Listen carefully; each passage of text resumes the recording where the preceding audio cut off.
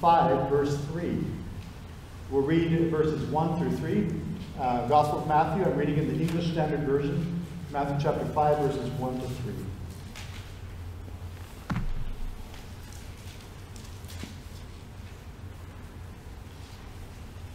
Seeing the crowds, he went up on the mountain, and when he sat down, his disciples came to him.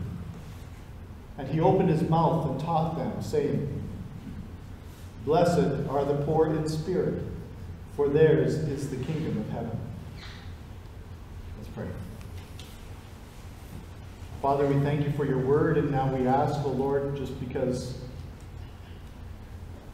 O Heavenly Father, we confess that we are just like those sheep that the Scripture says are so prone to wander. We all have, like sheep, gone astray.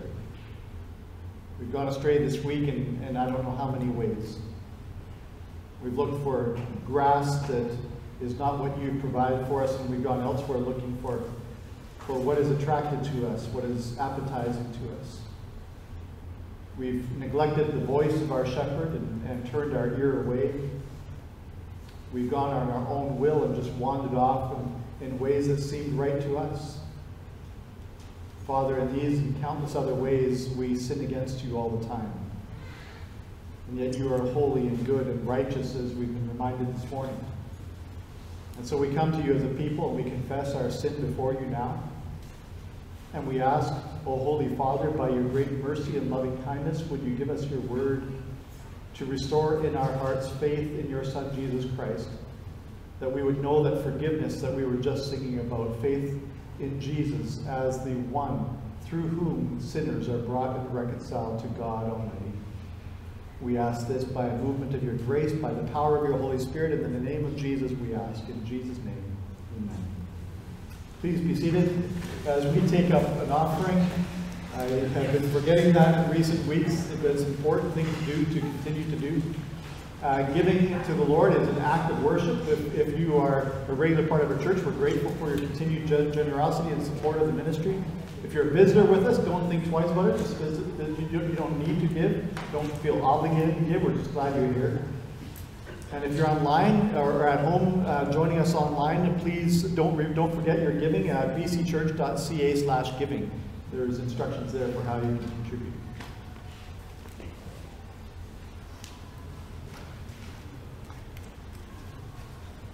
There was once a man named Simon. He was born Simon as far as we know, but to his friends and to those who asked, he said, I really prefer that you call me Simon the Great. Simon the Great. In fact, where we read this from is in Acts chapter 8, and the text actually suggests that his name is something like, Mega Man. It's literally the Greek word mega plus, someone who's mega, so mega someone or Mega Man. That's how he liked to introduce himself to people. It says in Acts chapter 8 that he called himself someone great. Wow. The people where he lived paid attention to him, from the least to the greatest, it says, saying and agreeing with him, "This man is the power of God that is called great." And it says they paid attention to him because of all the magic he had done. He had entertained them or impressed them, not with tricks, but with actual magic, the text suggests. But then along came Philip, an evangelist, one of the early, I think a deacon in the church. And Philip preached the gospel in that part of the country, in Samaria, and people believed. It says that when they believed Philip, as he preached good news about the kingdom of God and the name of Jesus Christ, they were baptized, both men and women. Even Simon himself believed. And after being baptized, he continued with Philip. And as he saw the signs and the miracles that God performed through the hands of Philip, it says Simon was amazed. He was amazed by what he saw. It was nothing like his magic. The apostles heard about what was happening in Samaria, and so they sent Peter and John to go to Samaria and come there and pray for them that they, the converts in Samaria, might also receive the Holy Spirit. So Peter and John traveled there, and it says that Peter and John laid hands on them after they had been baptized. They laid hands on them, and the Holy Spirit fell on them. They received the Holy Spirit. When Simon saw that the apostles were laying hands on people, and then those people were receiving the Holy Spirit, Simon said, this is one of those times when you don't do what Simon says. But Simon said, "Give me this power also, so that anyone on whom I lay my hands may receive the Holy Spirit." But Peter said to him, "May your silver perish with you, because you thought you could obtain the gift of God with money? You have neither part nor lot in this matter, for your heart is not right before God," said Peter. "Repent, therefore, of this wickedness of yours, and pray to the Lord that, if possible, the intent of your heart may be forgiven you. For I see," Peter said, "that you are in the gall of bitterness and in the bond of iniquity." And Simon answered, the only right answer Simon could possibly give in that situation. He said, "Pray for me to the Lord. Pray for me to the Lord that nothing of what you've said may come upon me." Wow. Like Peter saw that Simon's heart was not right before God. The Sermon on the Mount that Jesus preaches in Matthew chapter 5 to 7. The Sermon on the Mount has a similar effect of weeding out pretend Christians. There's only one right response. Is to pray and ask the Lord's forgiveness. At the end of the Sermon on the Mount, Jesus warns, "Not everyone who says to me, 'Lord, Lord,' will enter the kingdom of heaven." That's Matthew 7, verse 21. Some people are going to complain, says Jesus. They're going to complain that they were involved in all kinds of Christian ministries, that they served the church in all kinds of ways, that they regularly gave their offering or whatever it is. They did all kinds of things in His name. And on the last day, Jesus says, "I will say to them, depart from me. I never knew you." But on the Sermon on the Mount, the words of Jesus begin with a blessing. A blessing often called Beatitudes.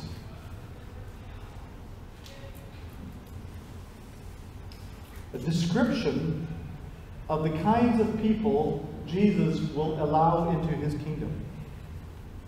The Beatitudes.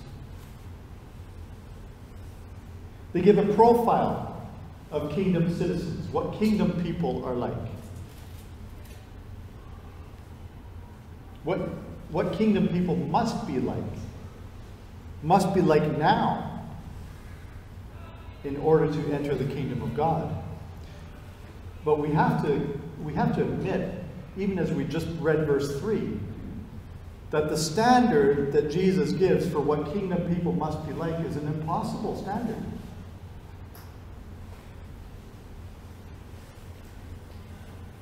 Nobody except Jesus can measure up to the profile of the citizens of the kingdom of heaven.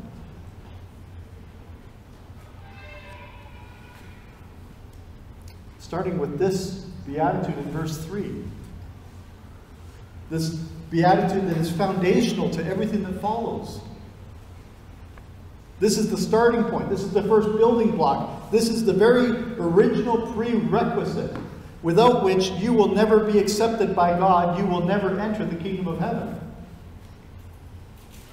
So the sermon begins with Jesus telling His disciples who gets to be part of the kingdom of heaven.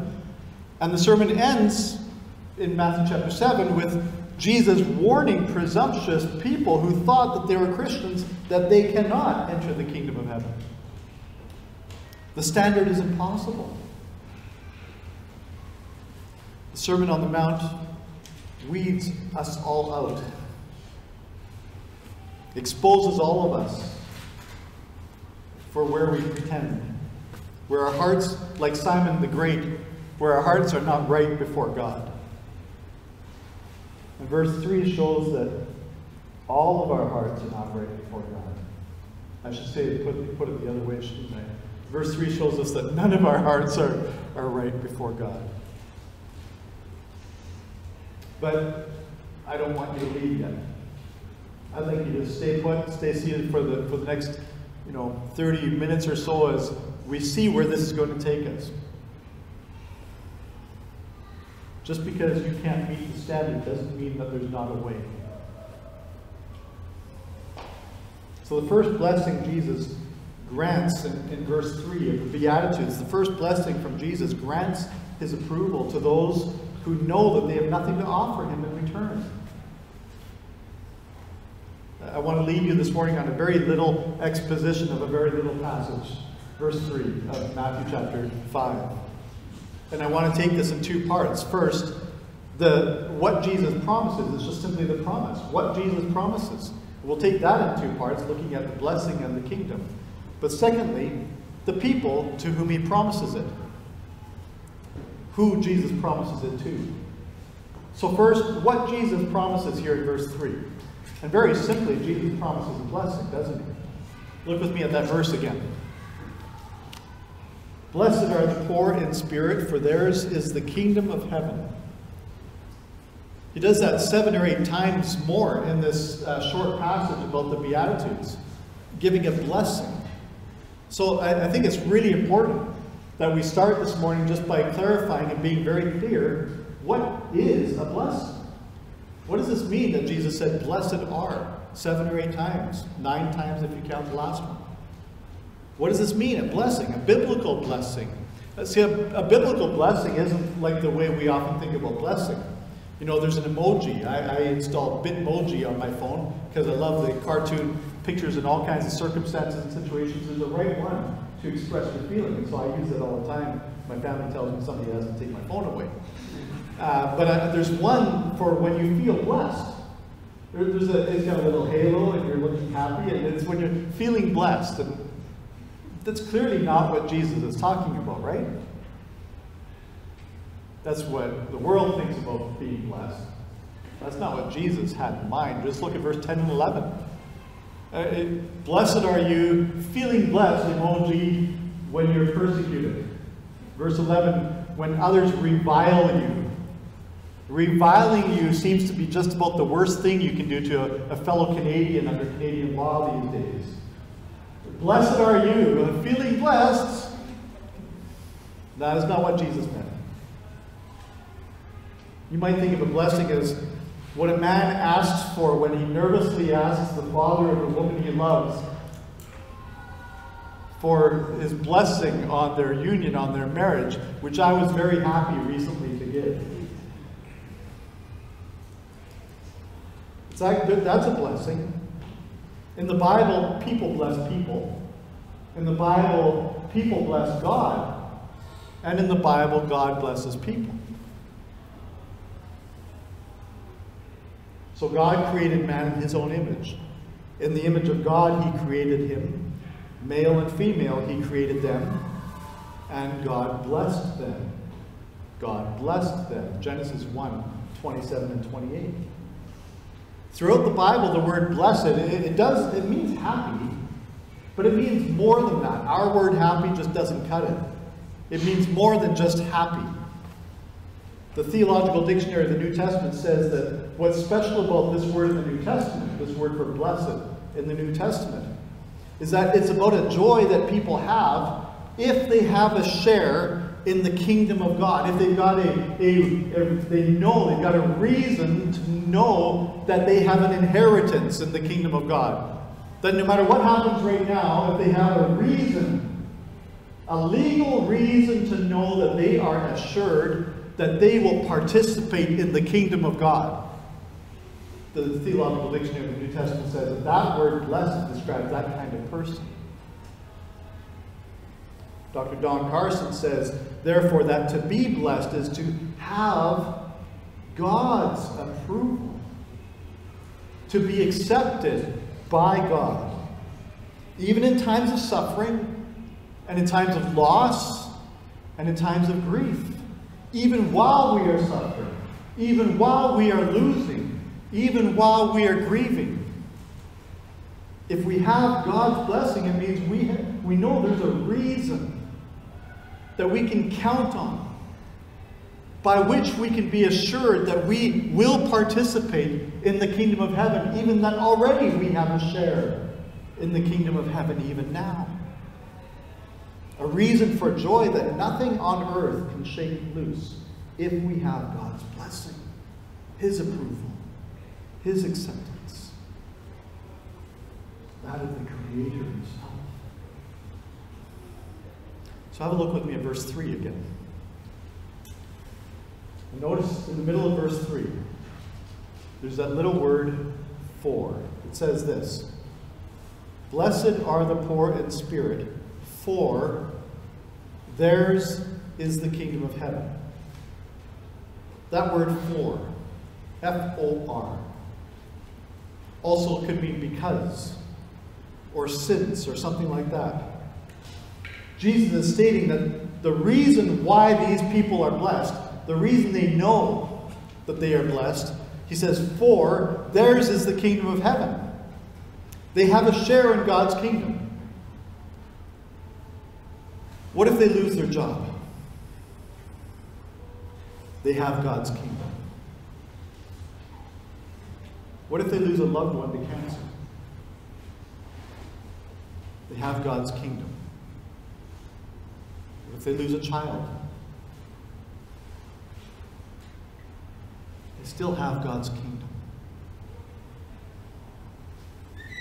What if they lose their health or their retirement savings, or if the one they love breaks up with them, or what if they are wronged? What if they are mistreated? What if they are abused?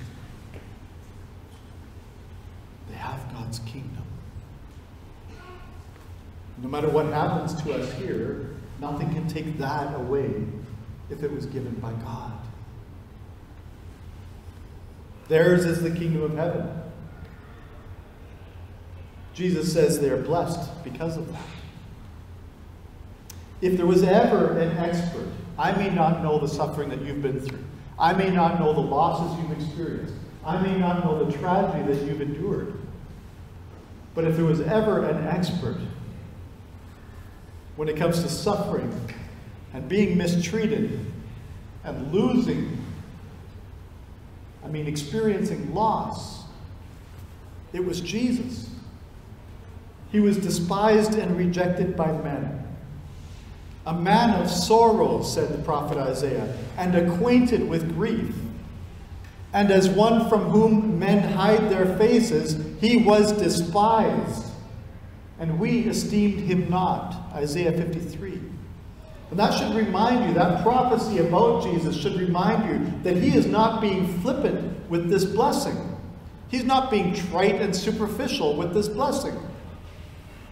He knows what he's talking about. His sorrows were greater than yours. But so was his joy. This is the Lord who said in John 15:11, "These things I have spoken to you, that my joy may be in you, and that your joy may be full." This is he who Hebrews 12:2 says is the founder and perfecter of our faith, who for the joy that was set before him endured the cross, despising the shame, and is now seated at the right hand of the throne of God, in Hebrews 12:2. Whoever follows Jesus is going to be guaranteed a share of his sufferings now, but is also promised an inheritance in his blessing, in his kingdom. In verse 3, Jesus is saying that they can share his joy, his happiness, his blessing, the approval and acceptance he enjoys because of God his Father.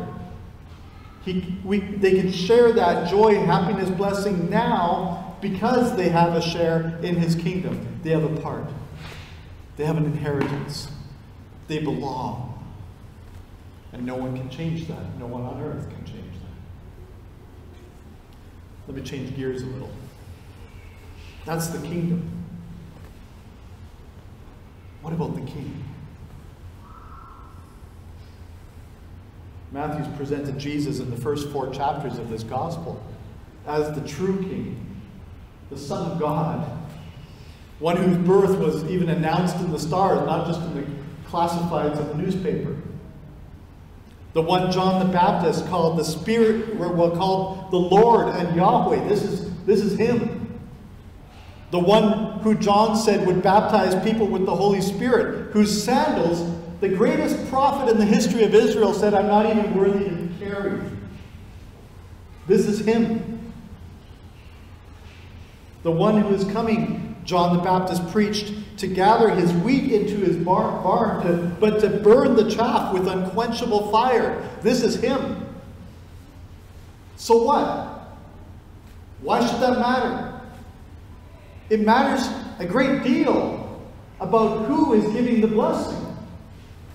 When Mark asked me for my blessing, it matters that he was asking me a little. It matters a little that he was asking me. Not someone else, not the neighbor down the street. Hey dude, Bob, what, your name's Bob? That girl over there, would you give me your blessing to marry her? His blessing's irrelevant. But when I gave my blessing to Mark, and I don't want to embarrass Mark too much, when I gave my blessing to Mark, it meant I was accepting him. So he can even spend like holiday dinners with our family. He doesn't even have to knock on the door anymore. He can just walk right in and sit with us at table. It matters entirely who gives the blessing. This blessing comes from none other than the Lord, the King of heaven, God the Son. So what is he promising? What is the kingdom of heaven like? What is it? The Jews were really familiar with the idea of the kingdom of God. That was a well-known idea, a very common idea. The Bible uses that phrase, the kingdom of God, 67 times. But the phrase, the kingdom of heaven, is only found in Matthew's gospel. It's particular to Jesus here, and particular to what Matthew is focusing on of Jesus' teaching. It was a unique way Jesus had of describing God's kingdom in order to distinguish it from what many people had in mind. Lots of people thought God would make Israel a great kingdom again and give them victory over the Romans and make them another empire like they had been once upon a time. But Jesus keeps saying, no, the kingdom is from heaven, not from earth. It's the kingdom of heaven. It's not a kingdom you can fabricate, you can produce. It's from heaven. It's supernatural. It's not going to be anything like all the other kingdoms on earth or the kingdoms you've enjoyed before, because it was primarily spiritual. That's what Martin Lloyd-Jones said about it. He said, it's the sphere and the realm in which Jesus is king. Wherever Jesus is ruling, so that whatever is ruled is underneath his authority, underneath his kingship, underneath his reign, that's the kingdom of heaven. And in the Bible, we find that because true Christians are already now under the rule and reign of Jesus Christ, they already now belong to this kingdom. The kingdom's already here, in a sense. And so Paul writes that God has delivered us from the domain of darkness and transferred us to the kingdom of his beloved Son. I love the way Paul writes that. To the kingdom of his beloved Son. Colossians 1:13. And Paul says that our citizenship is where? In heaven. Our citizenship now is in heaven. And from it we await a Savior, the Lord Jesus Christ, who will transform our lowly body to be like his glorious body by the power that enables him even to subject all things to himself. Philippians 3:20 and on. And John says in the book of Revelation that Jesus loves us and has freed us from our sins by his blood and made us a kingdom. Now, priests to his God and Father. To him be glory and dominion forever and ever. Revelation 1, verse 5 and 6. And then just a few verses later, John can't help thinking about this kingdom, still in chapter 1 of Revelation. And he says, he describes to his readers that he is their brother and partner in the tribulation. Yes, now, the trials, the suffering, the persecution, yes, I'm sharing it with you, John is saying. But also in the kingdom of God. And the patient endurance that are in Jesus, Revelation 1:9. See, the New Testament, therefore, it describes the kingdom as already existing. Wherever people live in submission to Jesus, as something to which they already belong, and which they will enter physically after they're raised from the dead at the return of Jesus Christ. It's all that. Already present, where believers' hearts are right before God, it's already here, the kingdom. Submitted to Jesus. And the kingdom is also still coming. It's still coming. It's not fully here yet. Not yet fully arrived. Because in 1 Corinthians 6 verse 9, Paul is so clear and is wonderfully clear that the kingdom of God is something that the unrighteous will not inherit. He says, do not be deceived. Neither the sexually immoral, nor idolaters, nor adulterers, nor men who practice homosexuality, nor thieves, nor the greedy, nor drunkards, nor revilers, nor swindlers will inherit the kingdom of God. I don't think that's a comprehensive list. I think it's a suggestive list. There are lots of people. Any kind of sinner will not inherit the kingdom of God. And then in 1 Corinthians 15, Paul connects the kingdom of God with the resurrection of the dead that's still future. The resurrection of those who belong to Jesus Christ when he comes again. And Paul says, flesh and blood cannot inherit the kingdom of God. It's not just sinners. Natural people can't inherit the kingdom of God. Flesh and bones of ours, these ones that grew up from our DNA that we got from our parents, these things can't inherit the kingdom of God. There's no room for it there. There's no access for these bodies of ours there in that kingdom. Not because that kingdom is all spiritual and ghost-like and ephemeral and ethereal, but because that kingdom is too solid, too real, and these bodies aren't real enough. That's what C.S. Lewis said. Paul says, behold, I tell you a mystery. We shall not all sleep, but we shall all be changed in a moment, in the twinkling of an eye, at the last trumpet, for the trumpet will sound, and the dead will be raised imperishable. And we shall all be changed. For this perishable body must put on the imperishable. You see, it's got to be more real, more solid, more lasting, more permanent than these bodies are that are growing old and fat and sloppy, with the hair falling out and growing in all the wrong places. And this mortal body must put on immortality. That's the kind of kingdom we're talking about. Lloyd Jones is exactly right. He's on the money when he concludes, it has come, it is coming, it is to come. It was here when Christ was exercising authority. In the Gospels, we read that. It is here in us now when we are submitted to Jesus. It is yet to come. It will come when this rule and reign of Christ will be established over the whole world, even in a physical and material sense. The day is coming when the kingdoms of this world will have become the kingdoms of our Lord and of his Christ.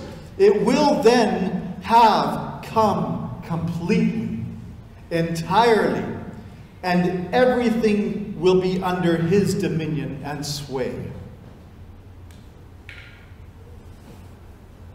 That's why so many people in every single church around the world, in every single community around the world, no matter how spiritual or religious or what nice people they are, cannot inherit the kingdom.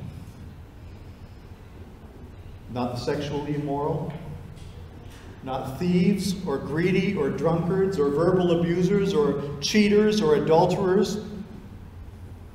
No sinner of any kind can inherit the kingdom of God in that future, because everything will be under his sway and dominion. So then I think we're ready now, having said a little bit about the blessing and a little bit about the kingdom, the promise of Christ. We're ready to say that the blessing Jesus promises to certain people in verse 3. It's the approval of the King from heaven, so that on the day of his return, he pledges, he gives that blessing. It's an assurance of acceptance and approval by him on behalf of God. He's pledging to raise these people from the dead and bring them with him into his physical and material kingdom one day over the whole world. And on that day, the kingdom of God will fill every realm and every sphere of heaven and earth. But right now, it's mainly spiritual. Therefore, the most important question we could ask, the most important thing we should be thinking about right now is not what we're having for lunch. It is, what do I need to do to get Jesus to approve of me? Or in other words, what must I do for God to accept me? Or in other words, how can I get this blessing from Jesus? And that brings us to the question of the people to whom Jesus promises this blessing. Who Jesus promises it to. That's my second point in this 2.1 verse sermon. Who Jesus promises it to. Look at verse 3 again. Blessed are the poor in spirit, for theirs is the kingdom of heaven. Let me say first, just because there's some political nonsense that floats around and is justified because of this verse, that Christians, cannot use this as a way to say that followers of Christ shouldn't have money. This has nothing to do with your personal bank account. Being poor by itself is no virtue. If you've ever been poor, you know that. Jesus doesn't say here, blessed are the poor. He does say that elsewhere, but even the context there in Luke suggests that he's talking about something else. Jesus says here, blessed are the poor in spirit. So in verse 3, blessed are the poor in spirit. And that's talking about something very different from a lack of money, isn't it? The same word for poor is used in Psalm 69:32 in the Greek translation to say, when the humble see it, they will be glad. You who seek God, let your hearts revive. That was translated as humble in that verse. And in Isaiah 29 verse 19, again, the Greek translation, it says, the meek shall obtain fresh joy in the Lord. And that word translated meek is the same word here for poor. The meek shall obtain fresh joy in the Lord, and the poor among mankind shall exult in the Holy One of Israel, Isaiah 29:19. So that kind of poverty is not about what's in your pocket, it's about what's in your heart. The condition of your heart. And then Jesus said, in spirit, poor in spirit. And that little phrase there, in spirit, is fairly common in the Bible. It occurs all kinds of places. Psalm 34:18 says, the Lord is near to the brokenhearted and saves the crushed in spirit. Acts 18:25 says Apollos was fervent in spirit. Romans 12:11, Paul instructs believers, do not be slothful in zeal, be fervent in spirit, serve the Lord. In other words, don't just have a zeal that you can stir up and manufacture within you. Don't just have a zeal that comes from your emotions or from natural causes, but a zeal in your spirit that comes from spiritual causes. Likewise, Jesus is saying that the only people who will ever be part of his kingdom are those who are poor in their spiritual condition as a result of spiritual causes. I doubt anything could be more totally alien or foreign to our culture today than this. But we've had, what is it? I don't know, 60, 70 years of like advertising. television and radio telling us the kinds of people we should be, the kinds of people we can be, if only you will buy this. Social media has made this much, much, much worse. But there's a spirit of the age also that people are just accepting.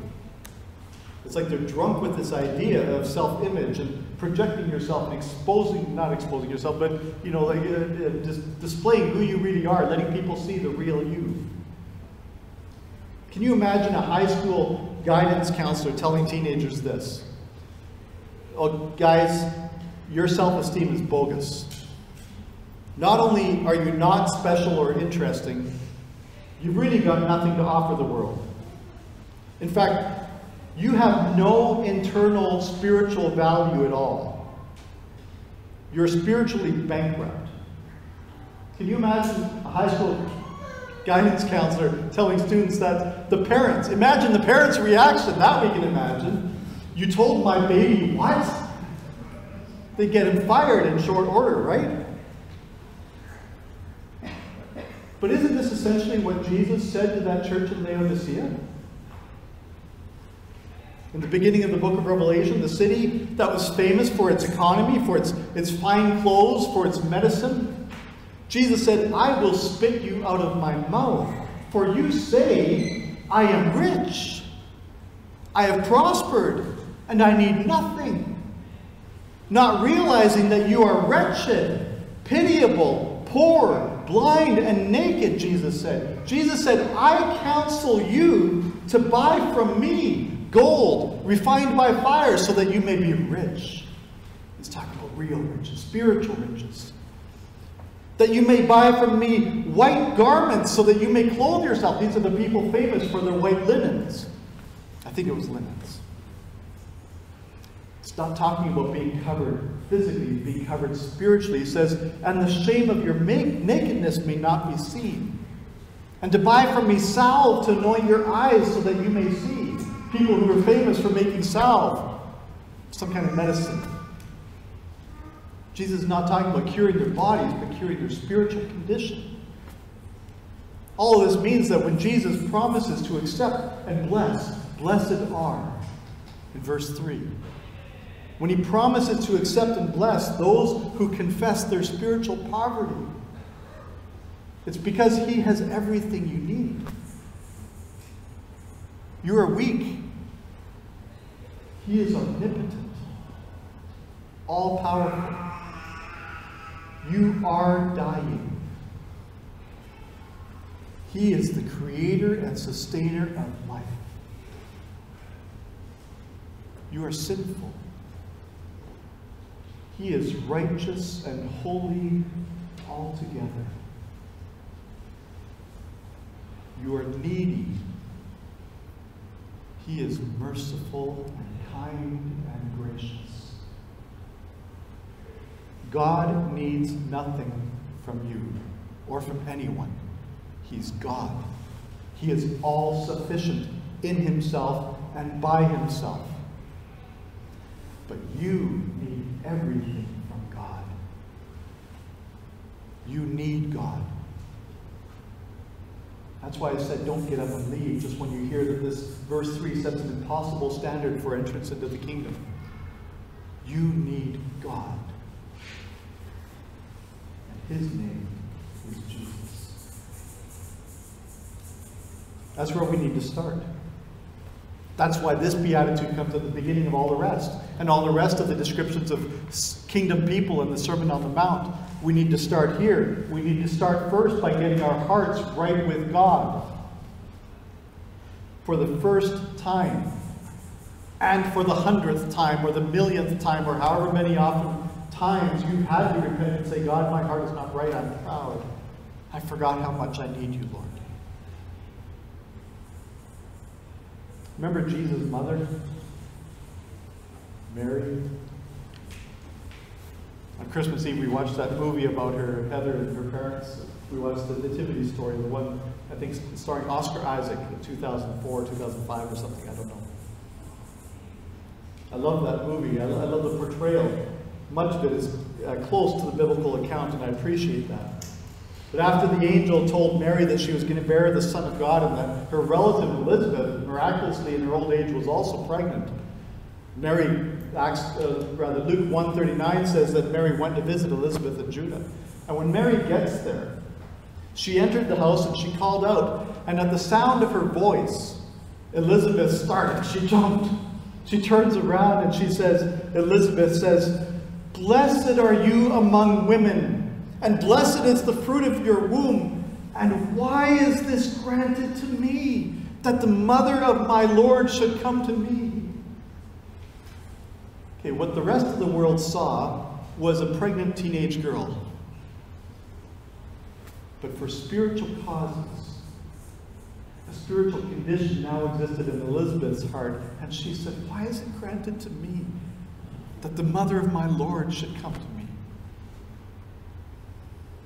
That's poor in spirit. Then there's Mary herself. She praised God, saying, "My soul magnifies the Lord, and my spirit rejoices within me. In God my Savior," she says, "for he has looked on the humble estate of his servant." He has looked on the humble estate of his servant, Mary said. That's poor in spirit. Those two women that rightfully, I think, biblically should be considered honored above all other women in human history. The one who bore our Lord and the one who heralded his coming. Two women honored more than any other in history. Completely astonished by God's grace to them. Completely undeserving, and they knew it. And they freely admitted it. So different from Simon the Great. Please don't call me Simon. Call me the Great One. Call me Mega Man. So different. Even Simon will ask for prayer, didn't he? Most of us are going to have to repent of the kind of this pride of self-sufficiency. Many, many, many times before the kingdom comes. All the time. Every day. Every day. I'm sure Mary and Elizabeth did too. They were poor in spirit then. What about a few years later when things were going great? When they forgot how much they needed God and how little they had to give God. See, pride in spirit is natural. Poor in spirit isn't. It's spiritual. It's a spiritual condition. You can't make this from a natural cause. Not a mental condition, not a physical condition. Poor in spirit is not something that you can produce or make happen. It's not something produced in you by anything natural at all. Or worldly, is not going to be found in other people outside of the Christian church. People who are not followers of Christ. They will never be poor in spirit, and neither will we naturally. It is a spiritual condition that only comes from an encounter with God. Dr. Martin Lloyd-Jones again says it is just this tremendous awareness of our utter nothingness as we come face to face with God. That is to be poor in spirit. So what do we need then? We need the constant, regular, at least weekly preaching of God's Word to show us God again. To remind us how wealthy He is in Himself and how poor we are in ourselves. We need to see God more often. We need to be more aware continually of who He is and who we are therefore before Him. Not wrong in the heart like Simon the Great, but right in the heart like Mary and Elizabeth. So we need the preaching of God's Word as often as we can get it to remind us. Oh, you forgot? You forgot where your talents, where your abilities, where your great personality, where your intelligence comes from, where your money comes from, where it all comes from? You forgot? You thought you could obtain the gift of God with money, Peter said to Simon. You have neither part nor lot in this matter, for your heart is not right before God, Peter said to Simon in Acts 8:20. Well, Isaiah said to the people of Israel, thus says the Lord, heaven is my throne, and the earth is my footstool. What is the house that you would build for me? What is the place of my rest? All these things I have made with my hands. And so all these things came to be, declares the Lord. But this is the one to whom I will look, he who is humble and contrite in spirit, and trembles at my word. Isaiah 66:1-2. There's another way of saying all this. It's just this. When you come to Jesus, you have nothing in yourself to offer him. Nothing to boast about before him. Nothing but need that only he can supply. But when you come with those empty hands, and emptied pride, and simply say, Lord, be gracious to me. King Jesus says, blessed are the poor in spirit. Blessed are you, because you are poor in spirit. My kingdom is yours. Let's pray.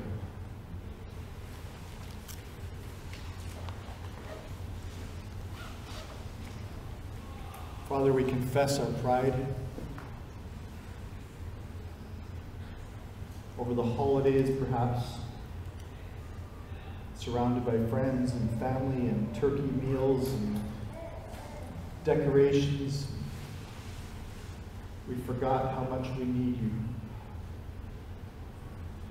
We forgot that what we experience by way now of earthly comforts is nothing to do with the state of our souls before you. In fact, we could lie about our actual spiritual condition. But the same thing is true, Lord, when we know and we experience all lack, and we feel like we're constantly going without, and we feel like others have it better than we do, and we feel like, shouldn't it be our turn now to experience some of what they have? Lord, what our hearts need is not to be filled by this world, but to have our needs met in you through your Son, Jesus Christ. Would you teach us again to admit and confess the poverty of our spirit, that we might find the only one who is all the supply we will ever need, that in Jesus Christ alone. And Lord, as he supplies our need, no matter what our circumstances now while we wait for his kingdom, as he supplies all that we need in himself, and that he is that for us, and that we draw on that grace, and we are comforted by his presence, and we are made alive by hope in him. We find and experience the freedom of forgiveness of sin because of his cross. Lord, would you magnify and glorify your Son, Jesus Christ, by our need for him. Show that he is all sufficient, Lord. Bless your Son, Father, we ask, your beloved Son, in whose kingdom you have transferred us. And we ask this in Jesus' name. Amen.